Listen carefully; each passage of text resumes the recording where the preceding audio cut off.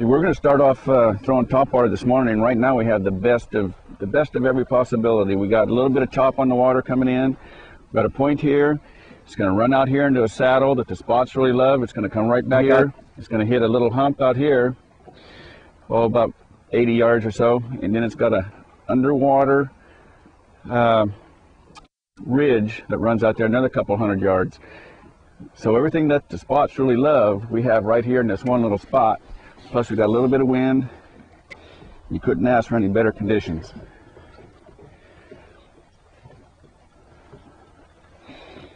We're going to start off this morning throwing the Zara Spook. Color-wise, I like the blues, white bottoms. A lot of people like the chartreuses, greens, whites with red heads. And I don't think it really matters. Maybe sometimes it does, depending on sun.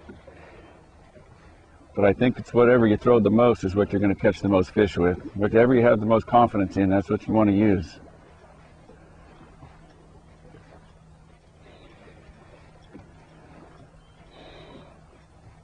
Right now we're starting up in the second week of June or so, right in there. The lake is going down approximately 6-8 inches a day, so we got falling water. Everything we're going to be fishing today, it's going to be outside points. The longer, the flatter, the better. The big spots, I believe, majority of them spawn on the outside main body points. The fish that are inside now, majority of them are done, so they're going to pull out, and with the lake dropping, they're definitely going to pull out a little quicker than normal.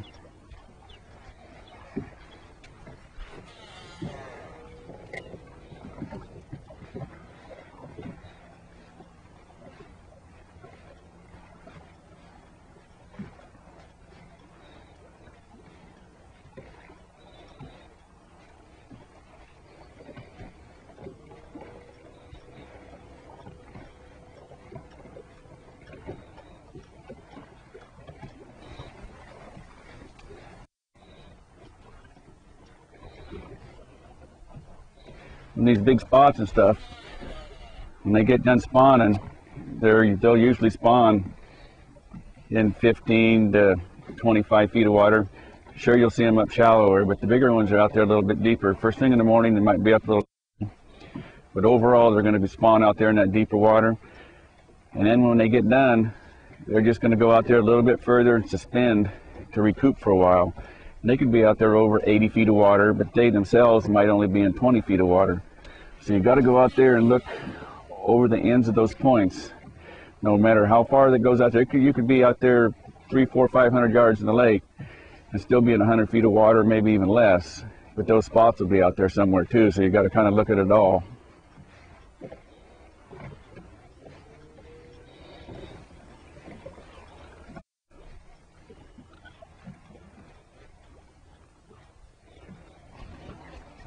It's just a matter of staying with it.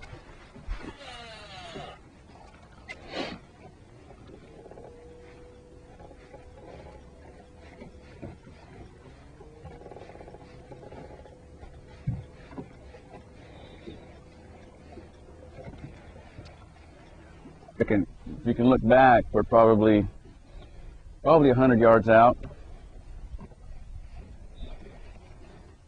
But believe it or not, we're only in 9 feet of water too. That was a good fish.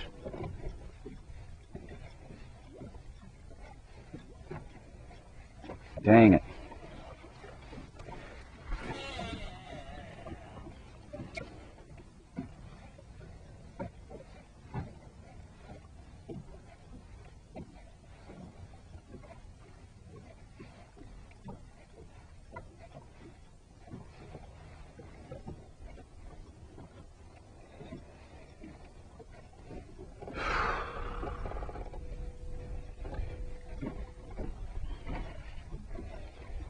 Like 9 times out of 10, you miss them the first time, you're not going to get them.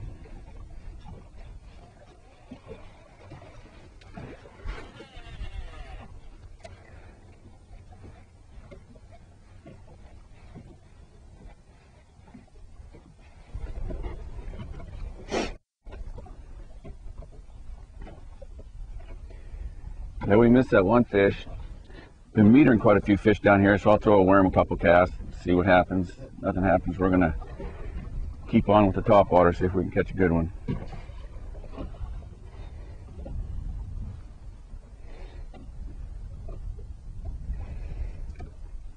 I'm metering a lot of fish to spin it up in the upper part of the water column, but right now they're just not interested.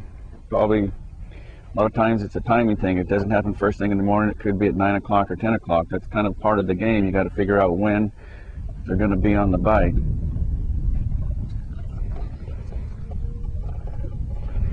I'm sure before it's over with, we'll catch some pretty good ones on top water.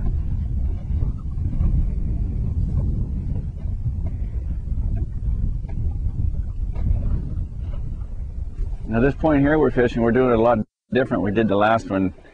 The last one we started on the inside, worked our way out into deep water. This time I'm starting in deep water and working my way back in, just for something a little bit different. Right now we're in 110 feet. Believe it or not, I'm metering fish out here, and they're about 15 feet deep.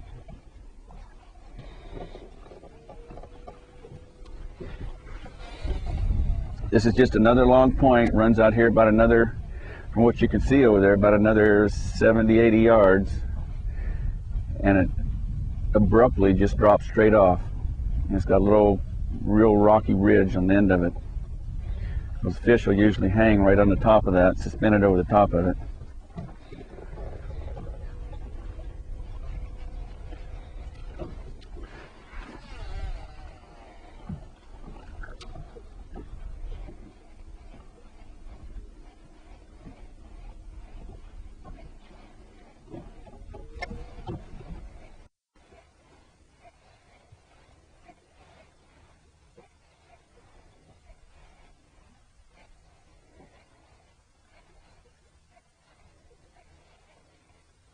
There he is, just a real small fish.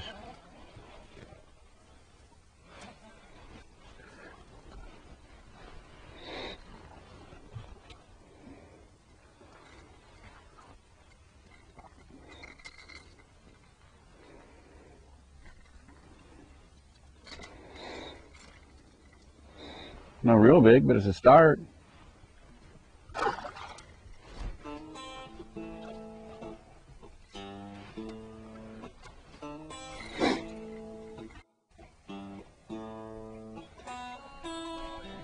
Oh, there he is.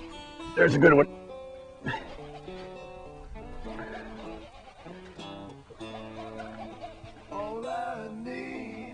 He's not that good. I thought he was a lot better than that.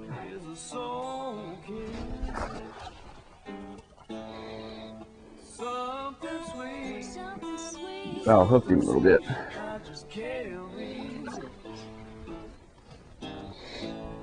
Just a simple reminder, baby. Simple reminder. What I'll miss. What I miss. 'Cause all I need is a sweet soul kiss. A little bit better. Not the biggest in the lake, but he's getting there. Got a lot more heavier rock on it. A little bit steeper.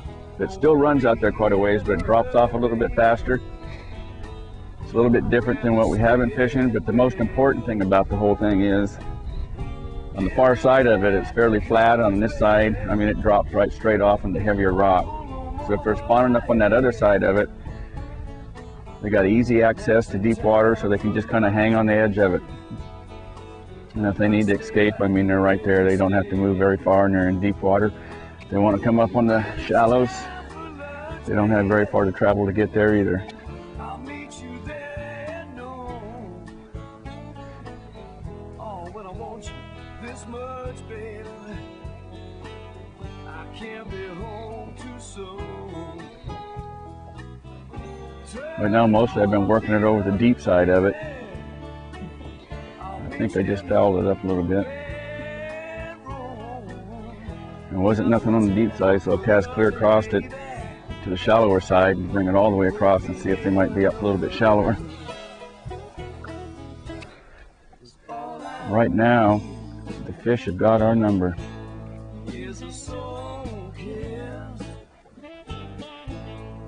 Instead of us figuring them out, they got us figured out.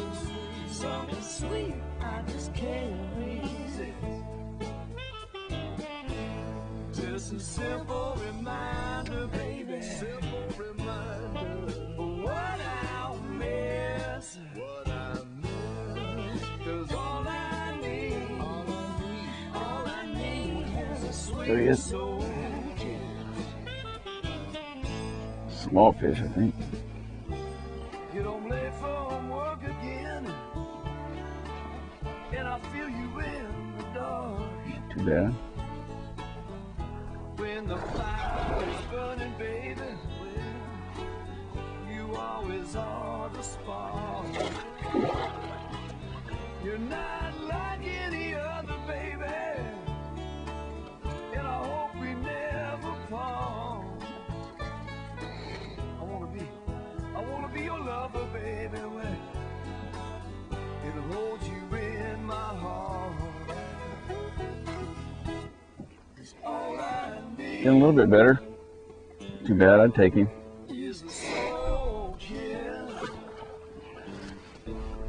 This point here we're fishing, we got the little point here and it comes back out in the saddle.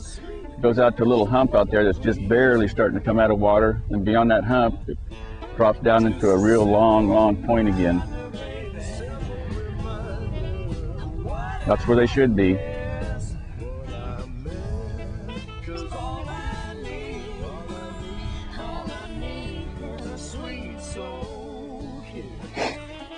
Now, quite often I'm asked, what kind of rods do you use for your topwaters and everything?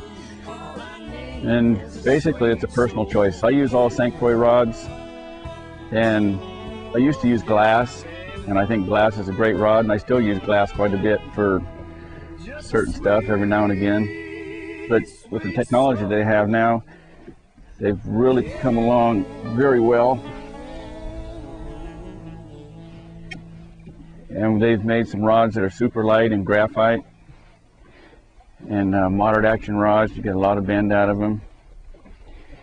Personally, I like light rods. The medium light rods are medium. The one I'm using today is a Premier medium light in a moderate action. And in your hand, physical weight is super light. It's a lot lighter than glass. You can throw it all day long and hardly even know you have it. But on the other hand, it still has a lot of power to do whatever you need to do with the fish, but also it has a light tip, so you don't have to work it so hard to make your bait do what you want to do with it. But it all comes down to personal preference. Whatever you like, that's what you should use, not what somebody wants to talk you into using. Fishing anymore is kind of got like golf. There's a golf club for everything you do out there. Fishing's kind of got the same way. In a way, believe it or not, I think it's kind of gotten out of hand a little bit. It's good for the manufacturers, but it sure confuses the fishermen. I know the manufacturers probably don't want to hear that.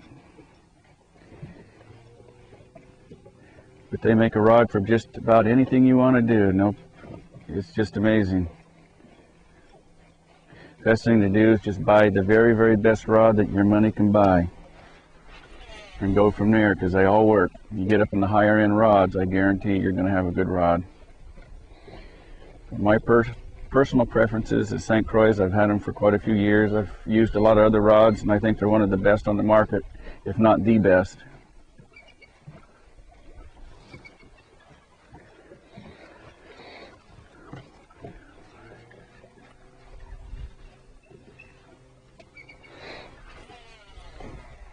Sounds like somebody up in the tree is also hungry.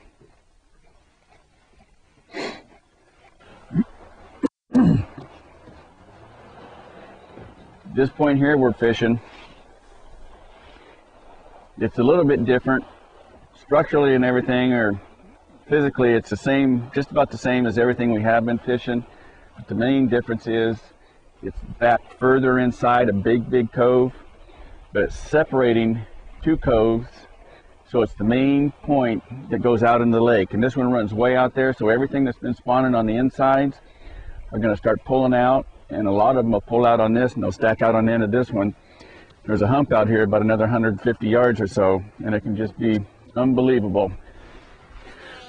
hopefully the fish are active enough. We should get a couple good ones off it. Just the positioning of it makes it a good one, because it's everything that moves out, unless they move out on the outside ones, they're just going to automatically move out on this one here.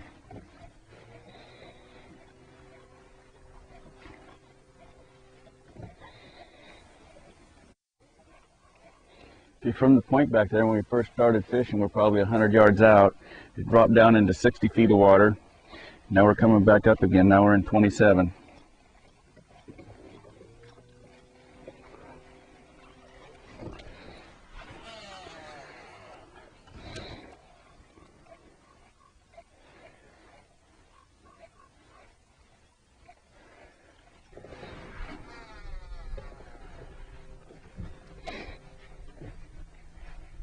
What kind of surprises me that we haven't seen this morning.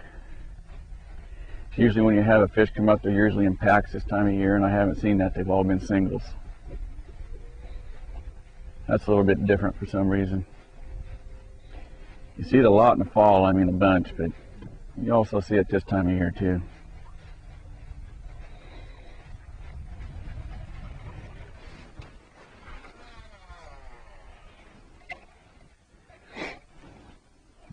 Oh, that was a pretty good one right there.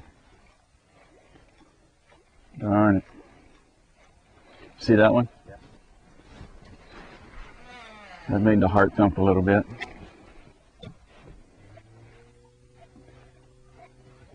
That was a decent fish. Please don't tell me, baby, more than I want to know. For some reason they're acting a little bit lethargic. More than I want to know.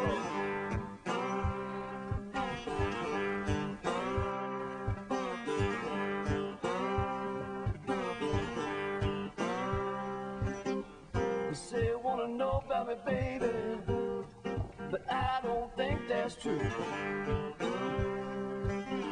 'Cause there are just some things, baby, I don't want to have to put you through. Honesty is a very fine policy, but you can't put no premium on that. And when that bill comes due, baby, I don't want to know every single fact. Please don't tell me, baby, more than I want to know. More than I want to know.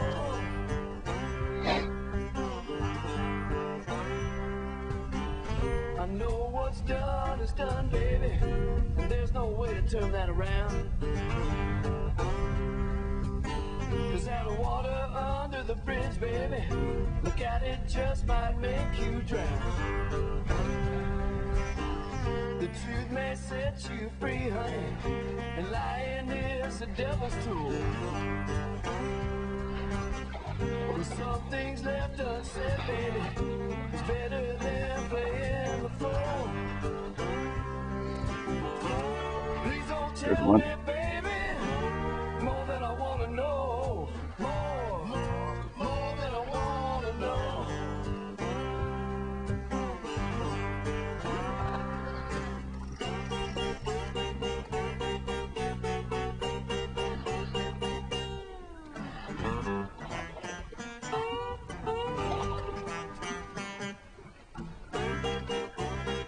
Not too bad. Kind of changed tactics here a little bit. We'll go back to Topwater here in a little while, but I just wanted to catch a few fish on worms. It's not too bad of a spot right there. When you look out there in the water, look at those big shad that it spit up. That's a pretty good sized bait down there. Yeah, we both done some time, baby. Go over here and grab it. Doing things that we regret. But please don't burden me, baby, with the things I don't know yet. The past don't have to haunt you. Yeah, here's two of the pretty good size threadfin shad that he spit up on the way up. 'Cause what you know can't hurt you. Hungry little guy. Don't hurt us bad. Please don't tell me, baby, more There he is. Oh! Oh well.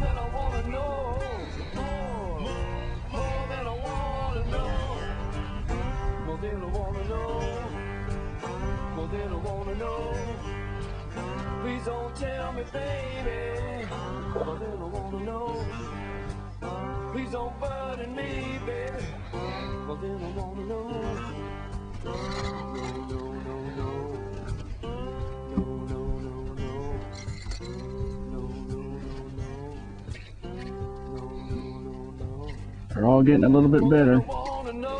Keep going, we're gonna catch a big one.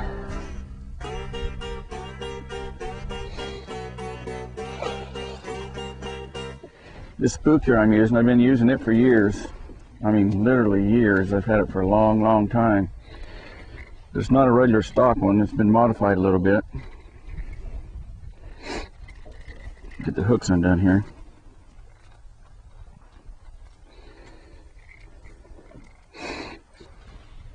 Just your plain old regular Zara spook, except they put a little bit bigger split rings on it. I put a split ring up on front. I like using split rings. Got a red hook in the front and just a regular number 2. I changed the hooks all out and I went to 2s. And in the back I got a feather with a 2 also. All hooks are 2s, but I just put that red one in front. It seems to, if the fisher might be a little bit more lethargic, might get a little reaction strike out of him, make it look like maybe the fish might be bleeding around the gills or something. But it's pretty well scarred up, as you can see. I've used it for a long time. I got another one in there I've actually used longer that I don't use unless I use it in a tournament because it's one of my very favorites, and it's worn almost all the way through the plastics, the way the hooks come up and swish around it and everything. It's pretty wore out. They work.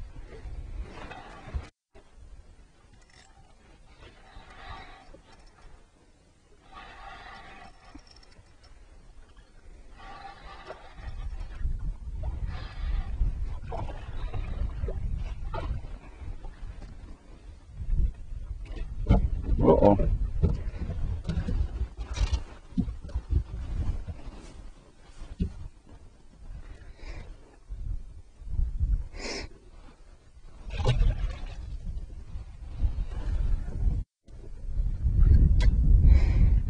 Right now we switched over to worms. I'm doing more worms now intermittent as the sun's coming up. I'm using a 6-pound test line, little 1/8 ounce dart head with a 6-inch Mojave oxblood worm made by Mother's Finest custom hand poured worms. I'm using a 7-foot medium elite St. Croix rod, and the whole setup seems to work very well. Using light line, Shasta right now, it's water clarity is fairly clear. You can see almost 20 feet in some areas. Right where we are now, it's probably 15 feet or so. This little worm here has been really been working well for the last 3 or 4 months, even 6 months or so. Been a lot of tournaments going on it up here.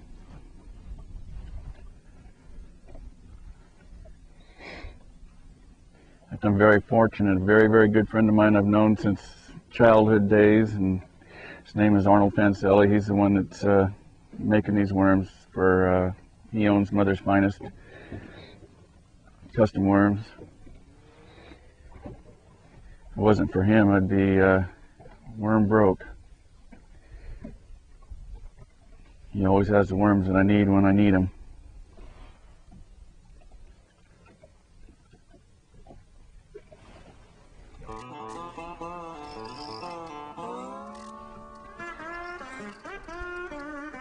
Feels maybe like a little bit better fish, but it's kind of hard to tell.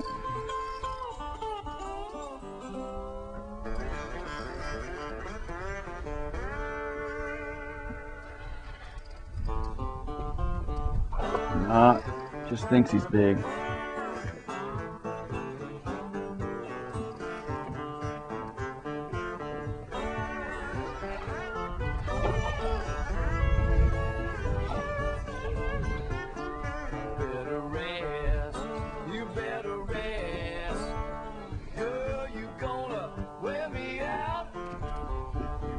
Too bad.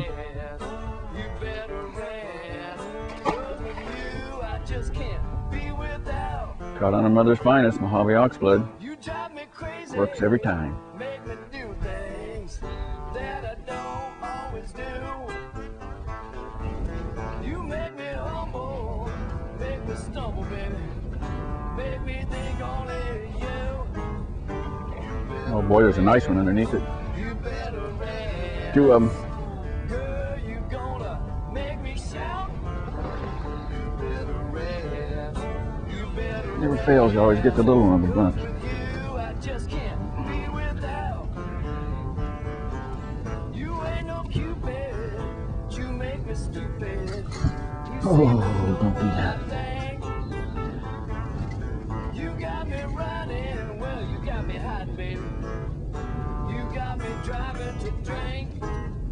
You better rest. You better rest. Girl, you gonna do me in. Real long, not a lot of weight, not real fat. Little spawned out female. Cause you'll have me come back again. You better. Bad. Come on, eat it. Come on. You better. You better.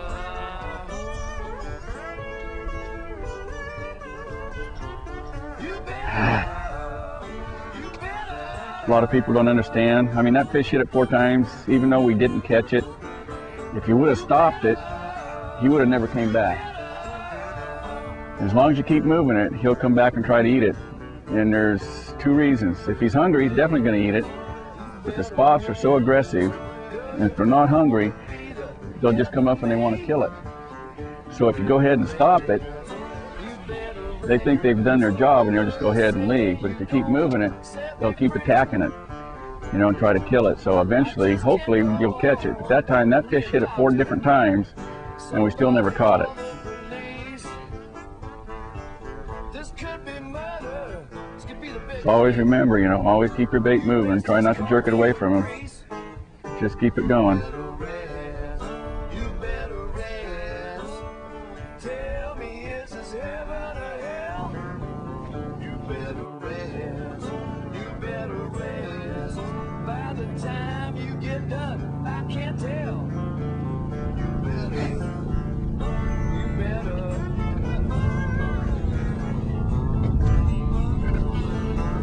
You better. You better.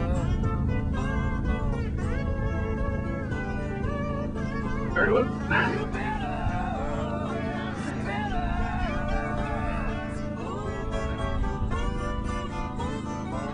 You better. You better. Oh, look at that big one underneath it. Look at that big one underneath it. Look at those fish. See them all down there? Holy cow. Again, you catch the little one. That's the story of my life. Woohoo! Did you see those? Yeah. Man. Dang it.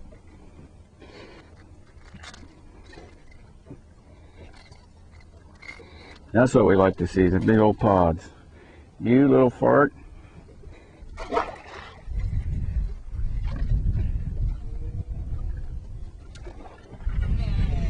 In the right place, doing the right things, just not getting the right fish.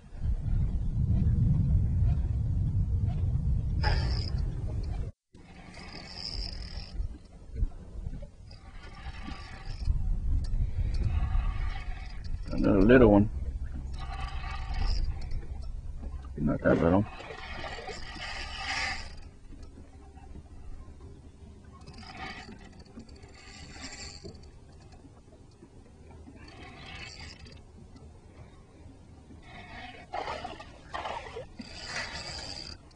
Still doesn't want to come in.